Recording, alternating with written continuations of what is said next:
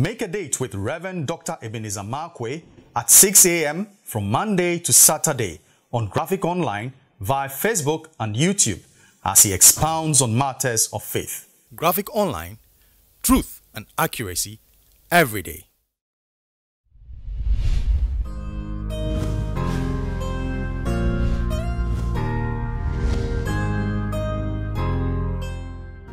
Hello, this is Rev Dr Ebenezer Markwei of Living Streams International, bringing you matters of faith with Graphic Online.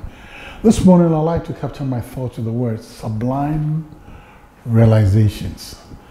You know, sometimes in life there are things you be engaged in, and then all of a sudden a thought hits you, and then you begin to ask yourself, where am I? Sometimes there's something that seems right that you pursue, and that, you know, then all of a sudden something hits you, then you say to yourself, my goodness, what am I doing? My God, where am I? What am I even doing here? Well, in Luke chapter 15, there's a powerful story of the prodigal son over there. And then the Bible says, you know, he went to a far country and burned his father's wealth and frivolities and, you know, lascivious living, you know, parties and all those other things, because he had never really toiled for it. And he wasted it. And the Bible said now he ended up wasting everything, that he became so poor that he began to look after pigs in order to survive. All he could do was just survival. And the Bible says he fain would have even consumed the food of the pigs. You know, that is sharing pig's food with pig. My goodness. And in that particular place, in that instance where he was sitting in the valley of desolation and he was now at his end, that is it, that is it. Now the Bible then says something that was very powerful for me.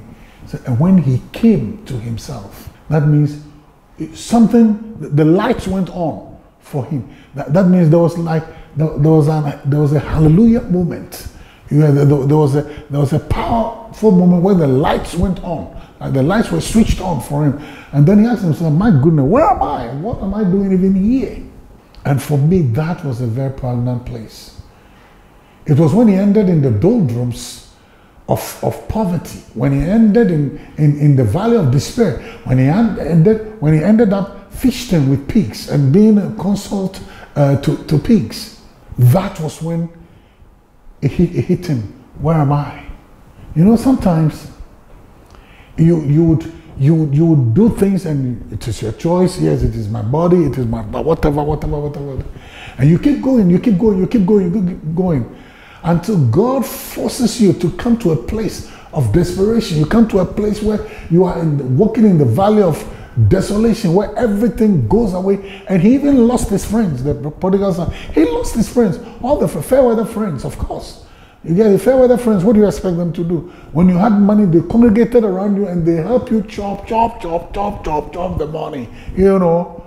But then all of a sudden, in your moment of poverty, they just went away. They helped you when you were fooling around. They helped you. They aided you. They praised you. They gave you full respect. And they gave you, I mean, they were singing your praise. You didn't know that sometimes when you give a fool a load, you have to, what do you call it? You have to sing the fool's praise. You have to sing the fool's praise. Meanwhile, you've given the fool a burden, a heavy load to carry. This is what they did to him. And they left him. It was then when the lights came on for him. It was then when something just quickly made him say, where am I? Sublime realizations. Sometimes God would allow you to go until you hit that place when you come to yourself. And then you ask yourself, what have I done? Because sometimes when you're doing it, when people talk to you, you won't even listen. But a time is going to come where you would see for yourself and you will know that this is where I am. And then you're going to ask yourself, where am I? Oh, the prodigal son came to that moment. We charismatics call it the hallelujah moment. Oh, wow. And that was when he said, I don't need to be here. The reality of his pain, the reality of his despondence, and the reality of his despair and everything that is associated with it made him say that, oh, wow, I don't need to be here. I've got my father's house. Let me go back to my father. Talk to my father. It's okay. My father is a good man. You can avoid that place But if not, when you come to that place, ask God to turn the lights on for you to see, and for you to take remedial steps to correct the wrong that you got yourself engaged in. Sublime realizations. Wow. See you later.